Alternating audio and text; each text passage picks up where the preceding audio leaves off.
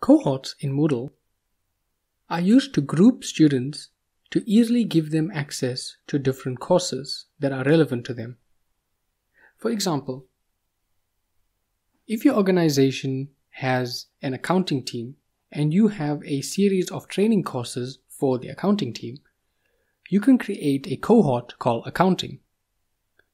You can then assign courses to that cohort, and anyone who is added to that cohort will automatically be enrolled into all of the relevant courses for that cohort.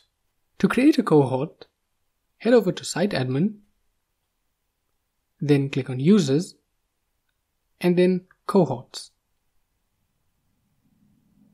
Here we'll see a list of all the cohorts that we have on our system. To add a new cohort, click Add New Cohort and fill out this field. And give your cohort a name. Then click Save Changes to create this cohort. To assign users to the cohort, click on the users icon and select the users you want to add to your cohort. You can hold down the Control key while clicking on a name to select multiple names.